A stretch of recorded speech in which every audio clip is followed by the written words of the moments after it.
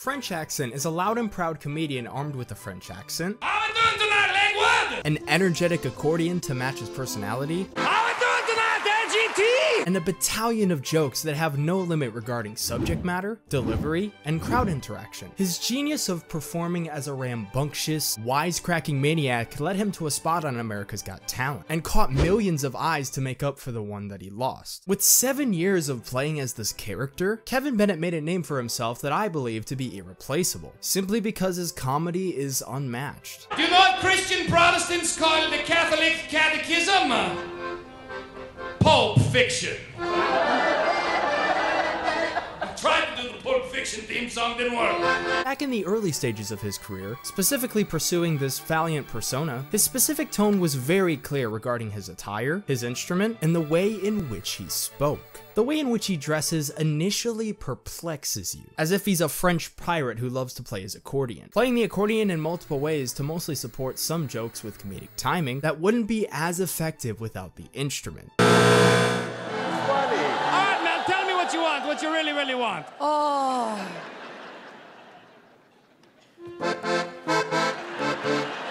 Speaking in a very thick French accent. Then there is French accent, which is sort of a stereotypical, look at me, I'm a Frenchman. That not only matches his attire and gives his joke more of a punch, but makes him stand out as a comic. I had a friend named Bill. Bill was a Native American and Bill was an alcoholic. Not because he was Native American, you racist.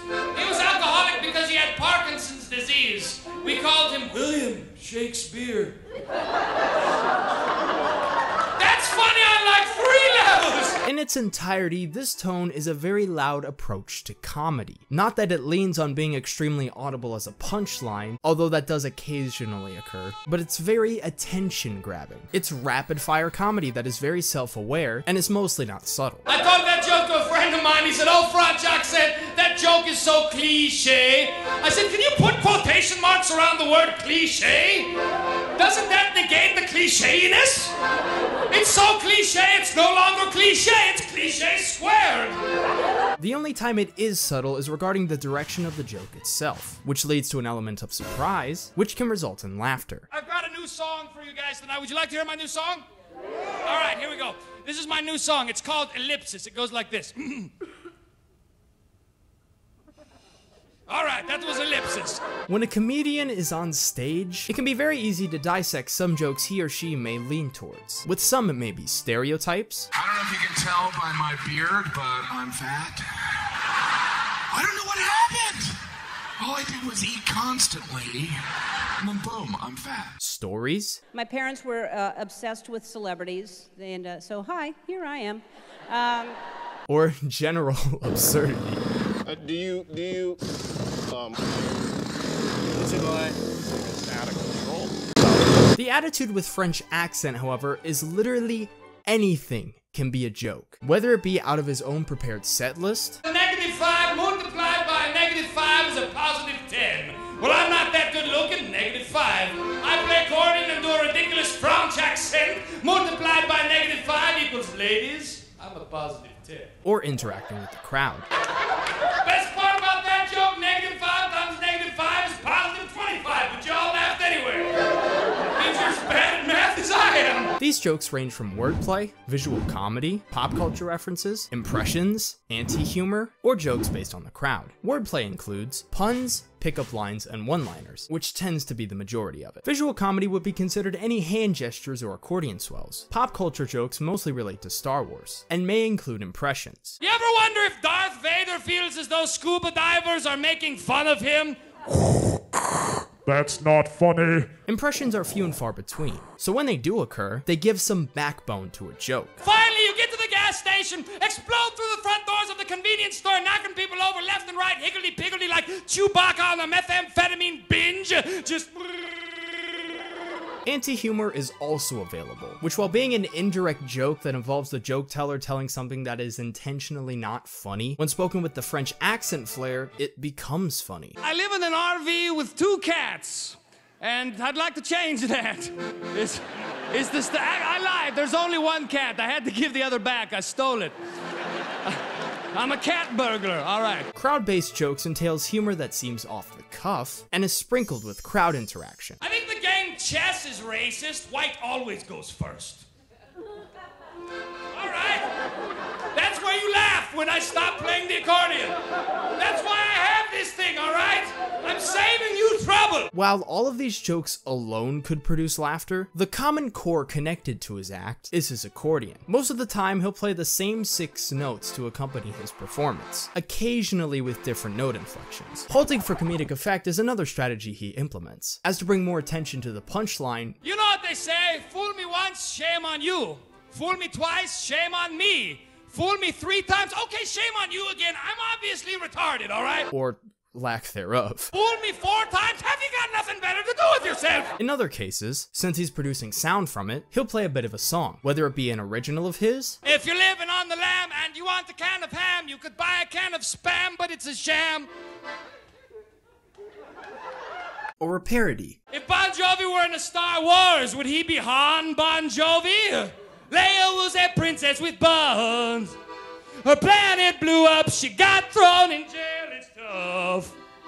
With the combination of his tone, jokes, and accordion, one can notice a fair amount of strategy at play regarding his stage set. Even though for the most part, his comedy routine is planned ahead. My name is French Accent, and I'm gonna tell a bunch of ridiculous puns and terrible one-liners. French Accent is one to interact with the crowd directly, making them feel included. All right, I got this guy. This guy's my favorite right now. He's getting an A. You guys are getting like an A-.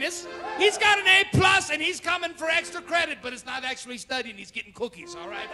You are not, you can get a cookie, just follow his example. The key is he doesn't focus on himself when doing bits, and prefers to write on stage, as in get immediate feedback for possible jokes he may want to keep in the future. He may double down on a joke by rolling with the punches, which breaks the audience's expectations when he targets a person, then immediately diffuses it as to not offend the targeted person. Remember, Anakin, concentrate on the moment.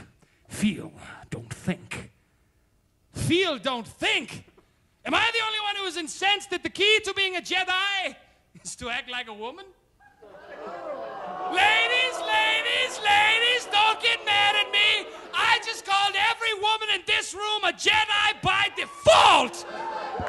This is possible due to his candid comedy, which means that he's truthful and straightforward with his audience of all ages, since he has various versions of his comedy for specific shows, like the time he did a G-rated show in a church, or when he performed at a bar. In any occasion, no matter the audience, French Accent has many layers to his jokes, as in he redirects your attention by derailing a joke, where you think he's gonna say one thing, but he says something else. Do you know what Toyota is backwards?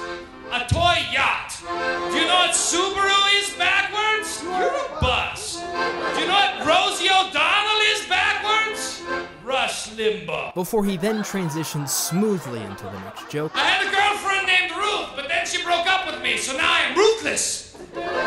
As if it's one stream of consciousness. All in all, it does show that a lot of thought process goes into this character regarding comedy, whether it be on or off the stage, especially the one regarding America's Got Talent. If French Accent hadn't have waited 11 hours to be on stage, I would have never discovered such a talent just as the judges did, as he played in character the entire time. What's going down in Chinatown? Am I starting or are you starting? Who's going first? Which led to the crowd booing him at first. I had a girlfriend named Ruth, but then she broke up with me, so now I am ruthless. I ain't even got started yet. But he kept going despite that and played heavily in the moment by interacting with the judges. Listen to that, all right? That's right, yeah! I'm freaking hilarious! This led the audience to love him, but even still, he managed to get 3 X's. After a little more banter with the French Accent flair, Audience is liking me, you two. I don't know. a standing ovation spread like wildfire. And because the audience loved his performance so much, 2 of the X's were taken back. I'm gonna take my ex back.